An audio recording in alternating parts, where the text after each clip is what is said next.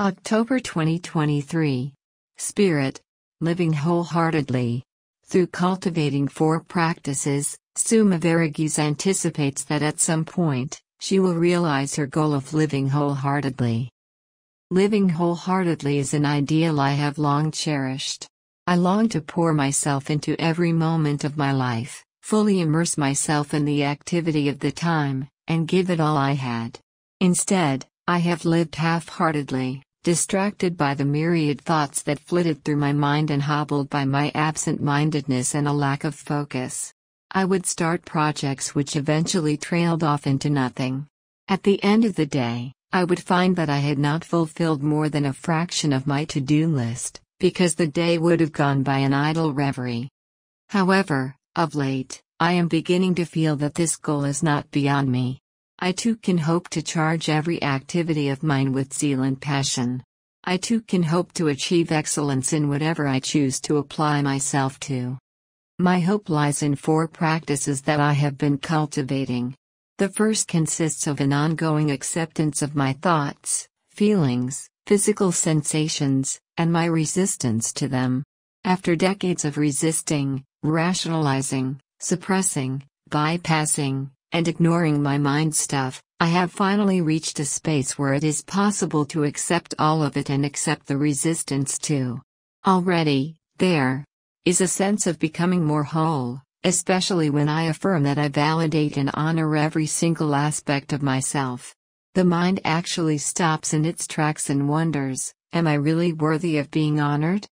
The second practice is to accept suffering, which I recently learned to do. Accepting suffering frees me of fears and the resistance to the fears. It tilts me towards the region of surrender, and that too dilutes the mind stuff and enables me to be more in the moment. The third practice, which is a very recent insight, is to not allow anyone or anything the power to control my happiness. I was tired of yo-yoing between joy and sorrow, anger and peace, and highs and lows, depending on what life and others served up to me. It occurred to me that no matter what anyone said or did, no matter what situation life put me through, as long as I still had myself and God, nothing crucial would leave me. This realization is enabling me to take back my power. While writing this article, I placed my phone in the kitchen. My mind did not crave to get back to the phone, because nothing that the phone could give me was, in any way, crucial to my existence. The fourth is also a nascent discovery, and that is the willingness to take responsibility for the consequences of my actions and choices. I find that this capacity too is a happening, something that dawns on you when you reach a certain level of maturity. The capacity to take responsibility frees us of nameless apprehensions and doubts, and roots us in the present moment. It enables us to free ourselves of the victim mentality and stay with what is. As these activities become stronger within me and percolate deeper into my being, I anticipate that I will be able to operate out of freedom and without being driven by needs and wants. Why then will I not buckle down into the moment and give it all my heart?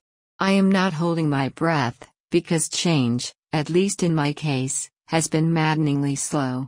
But whenever it condescends to show up will be the right moment to do so.